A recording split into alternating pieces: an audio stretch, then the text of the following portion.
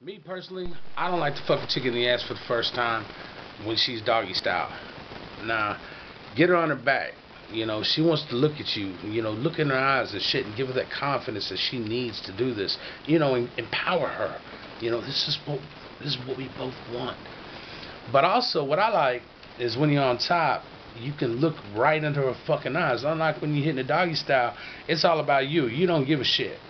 But if she's on her back and you riding that motherfucker, you could tell right when she's about to come. Do what I do.